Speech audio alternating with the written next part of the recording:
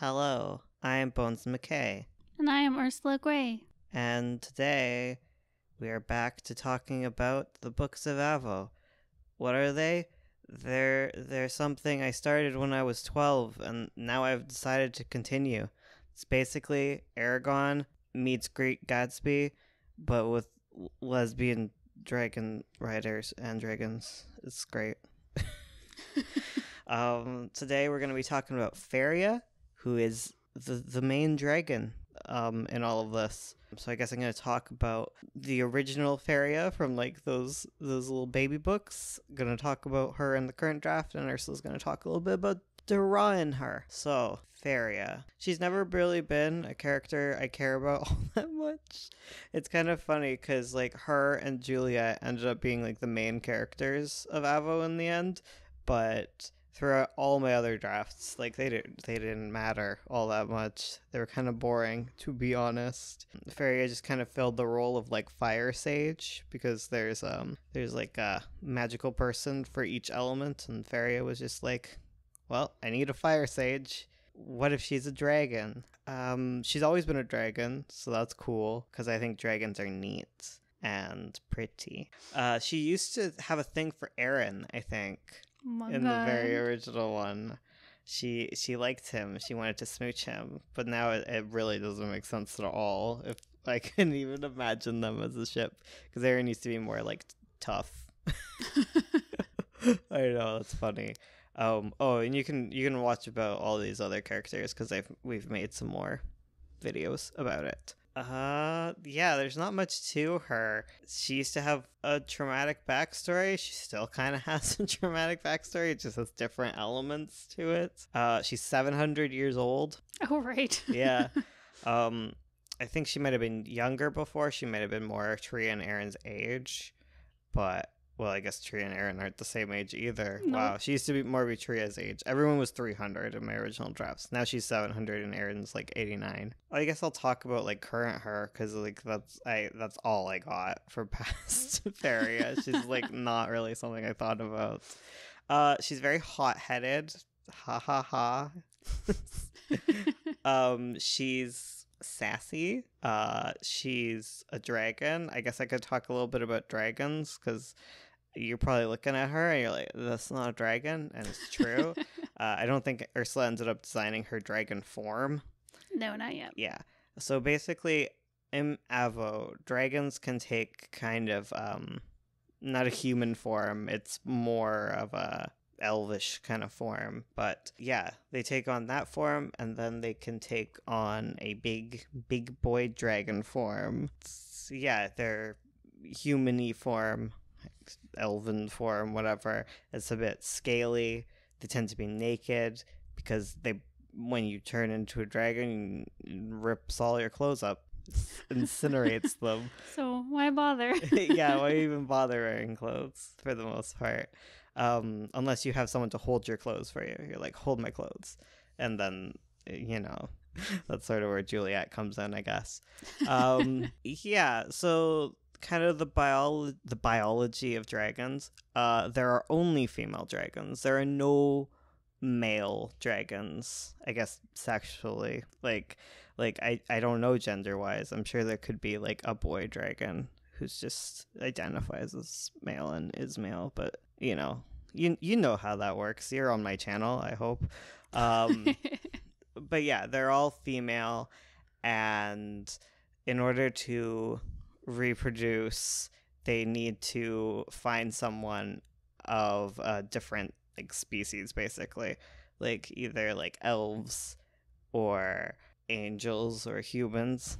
They usually get with elves. They've always kind of got with elves because elves kind of balance them out, because dragons, again, hot-headed, not just a Feria thing. They're very fighty, and they basically would get with an elf, and that would balance them out, and it was like a sacred bond and of like dragon rider and dragon, and they'd smooch usually, and then they might start a family together.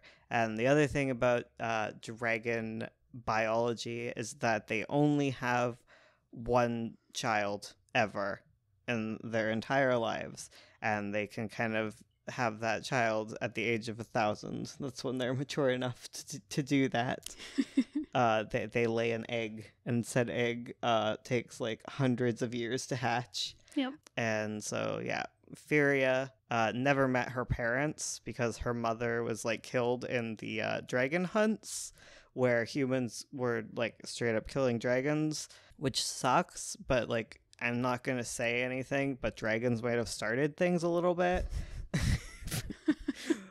They don't really respect humans at all. Yeah, and sort of like if you kill a dragon or like you smash an egg, you basically completely destroy that line, because it's a direct lineage. There's no like branching tree of lineage for dragons, if that makes sense. There was like a set amount at the beginning of time, and it's only going down. Well, I guess some would stay around, but you know, if like someone who hasn't had their egg yet is killed, or an egg, I guess, is smashed, it's over. That's so sad. Yeah. So Feria is like the last red dragon. Yep. Unless she ends up having an egg in the future, because again, she's 700. She's not thinking about starting like a family or anything. The one kind of hiccup in all of this is that the elves kind of were all murdered. Like 300 years ago, all of the elves died. So dragons haven't really even been in a relationship in a while. They've like collectively been dumped by not humanity, by time and space. The tallow.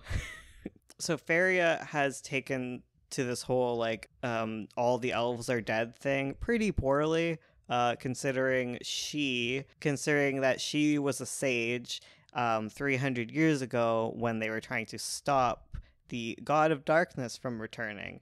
And so she was on the little team that was trying to stop all that, and they kind of failed a little bit, and all the elves died. So she's a little bit guilty, and well, I guess she feels guilty. I don't think she's actually guilty. It's not really her fault. And yeah, so she's been dating humans on and off.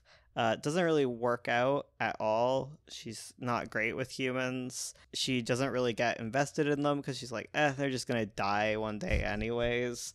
So yeah, she's got some issues. She's a bit of a bad girl, and now she's on a brand new quest, and she's found a brand new human to toy around with, and that's our Juliet.